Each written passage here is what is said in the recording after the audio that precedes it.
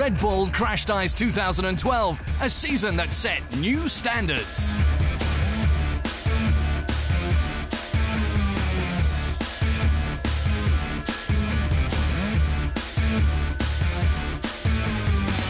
We saw this year that the sport improved and the quality of the riders, the athletes as well, improved a lot.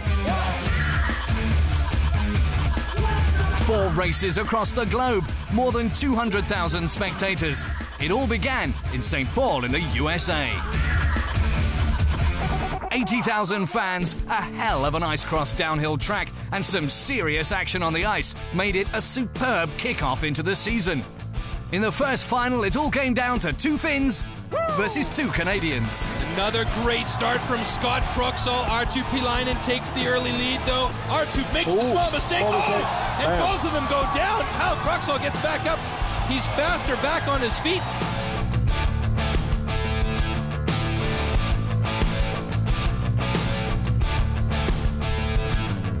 All I wanted to do was get out as fast as I could, and it worked out well. For the second stop, the elite of ice-cross downhill travelled to Valkenburg in the Netherlands. The battle for the World Championship continued on the longest and fastest track of the season. On the course again, it's Scotty Cruxall in first place. Fabian Mills squeaks past though, and he moves into first place. Made a mistake. Could this be the huge upset of this event with Fabian Mills out in front? Kyle Cruxall in second. Mills goes down. Kyle Cruxall still out in front. Fabian Mills, wow! It's going to be Kyle Cruxall. Fabian Mills on the podium, and once again, Paavo Klintrup.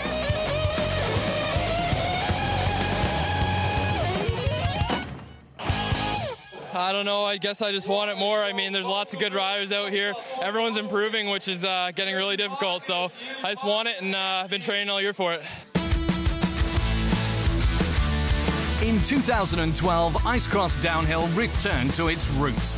11 years after the first ever race in Stockholm, the small town of Åre in Sweden hosted the 3rd competition of the year. Good start for Arttu, as usual, gets out in front. Scotty Cruxall right there with him. Oh, and Arttu toe picks and goes down. And here comes Adam Horst.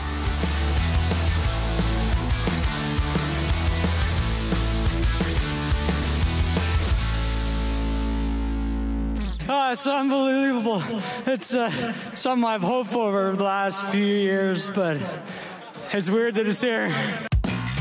The big final of the 2012 World Championship was held in Quebec in Canada. More than 100,000 fans gathered around the track to witness the last battle of the season. 5